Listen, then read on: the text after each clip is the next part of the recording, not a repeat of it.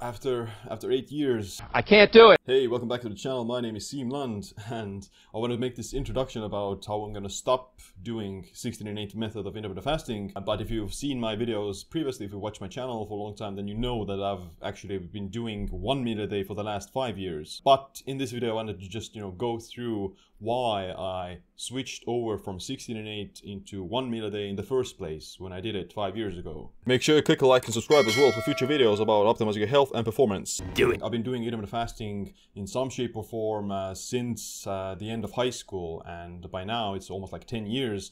I've been doing that consistently. I've tried different methods of intermittent fasting. I've tried 1 meal a day, I've tried the warrior diet, I've tried extended fasting, I've tried alternative fasting and the 16-8 method. I think that the 16-8 method is actually one of the best methods and the best windows for doing intermittent fasting. I think it can work virtually for all people, and it can give you, the vast majority of results that you're looking for when you're doing intermittent fasting, whether that be body composition, productivity, or longevity and health and those kind of things. 16-8 method is one of the best ways of doing intermittent fasting, in my opinion. Actually, I did the 16-8 method for the first 5 years of my intermittent fasting journey. I saw great results from it. I still progressed at the gym.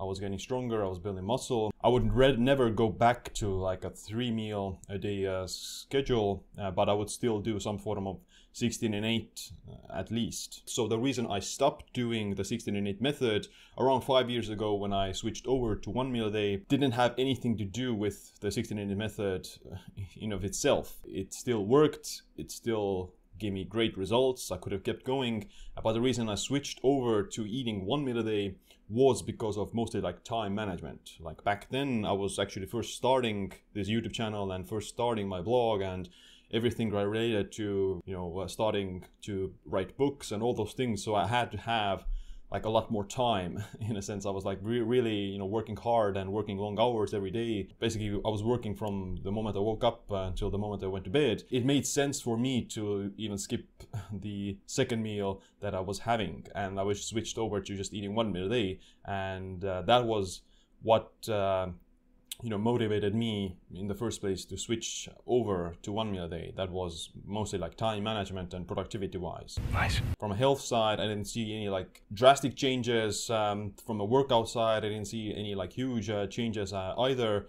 The biggest reason had to do with just, time management. End of flashback. Now, I've been doing 1 meal a day for 5 years. I've tried different methods of doing 1 meal a day as well. I've tried the strict 1 meal a day, where you're literally eating only 1 meal a day. But I've also incorporated having like a protein shake and some amino acids during the fasted window before you're working out. This is obviously much better in terms of strength and muscle growth. If you're eating only 1 meal a day, it doesn't really work the best for let's say resistance training and working out, but you're not going to be like as strong and as big and as, let's say, fit as you could be if you have like additional protein intake before that 1 meal a day. I still do the 1 meal a day for the productivity and all the time management wise. Just for this reason alone, I want to continue doing the 1 meal a day. But to overcome the limit of this fitness aspect and body composition aspect, then I incorporate this protein shake and amino acids before working out, and that gives me basically the maintains my time management and productivity, and at the same time I'm still able to build muscle and to get stronger over time. You crazy son of a bitch, you did.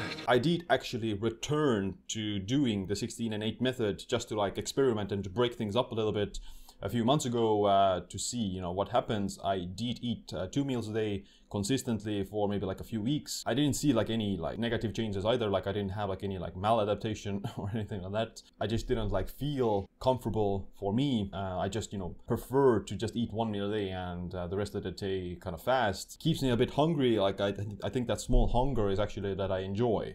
Like I enjoy getting a bit of hungry during the daytime. For both the cognitive and the like physical benefits that I get from that.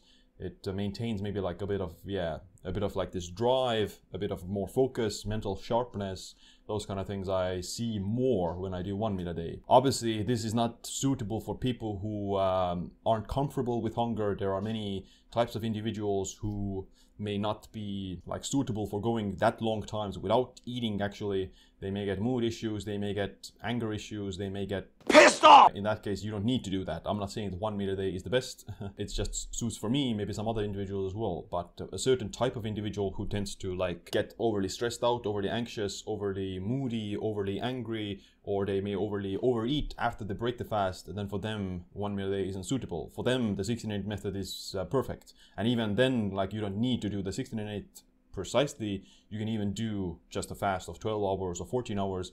That already is very good from a circadian rhythm inside, and it does help to not spend the majority of the day in a fed state already. Winning. So the reason I stopped doing the 16-8 method has nothing to do with the 16-8 method itself. It's just that I prefer to spend more time in a fasted state. I like the mental acuity and sharpness and kind of the lightness that I get from that.